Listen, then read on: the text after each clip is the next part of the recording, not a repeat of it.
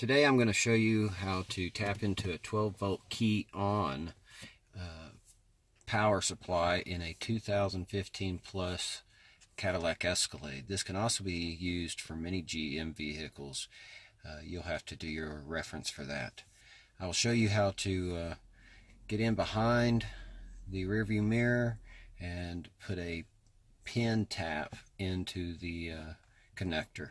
So I've already been into it to find my voltage, but I'm going to kind of give you guidance on how to get access. So pull your mirror down out of the way. You're going to reach either with a pry tool, plastic pry tools, or your fingers and push in or pull out slightly on the edges, and this will pop off.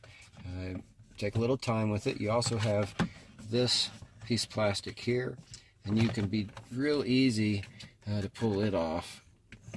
And just takes a little bit of a wiggle.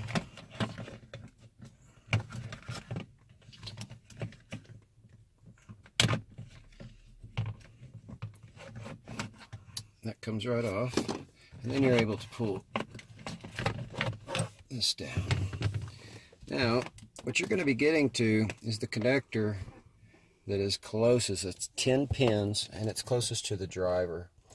Now, these other pins are not going to be used, but what you want to do is just reach right behind with a small finger, push downward, and pull out until this connector comes. You don't have a whole lot of slack in the pigtail, so it's going to be real hard to tap in with any other splice joint. So I recommend you building some pin connectors or buying them off of some online site. You can use pin connectors, look them up. There's lots of do-it-yourself. Basically, I'll show you what those look like. But we're going to take those pin connector, we're going to stab it in to, if you flip this over to where the connector has its, its latch, you will be going into pin 2 and pin 5. And in our case, it's a purple gray or violet gray, and then a black wire, and we are going to pin into those. The way we're going to pin in is using pin connectors, and this is our harness with a pin connector I made up. And these are just needles that we solder onto the end of the wire and shrink wrap. That's how easy it is. You're going to decide how you want to make that up. You can splice in, but I do not find enough length. So if you know how to solder, you can do this yourself. So take your 12 volt, plug it into the purple or violet gray. See how it slid right in beside it. We'll also do that with our negative ground. We'll go in on the black, slides in right beside the wire, and they're very, very snug in most situations. If it's not, just go back in, find another spot, slide in right beside it. If you need to, feel that you need to tape it, you can. That's that easy. Plug it right back into the connector where it came back.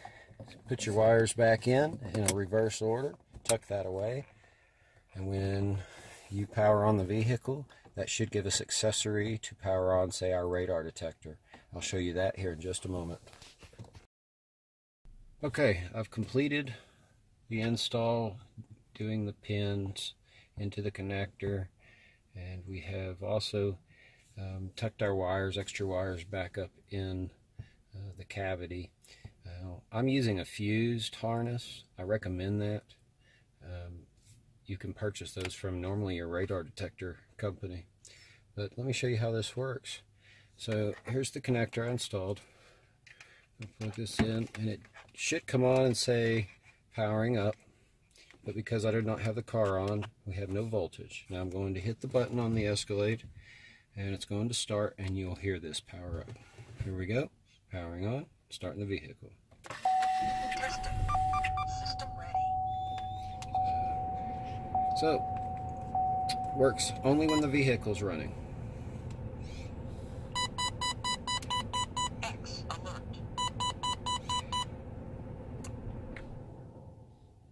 Alright. Hope this helps. Like and subscribe. Thumbs up, please.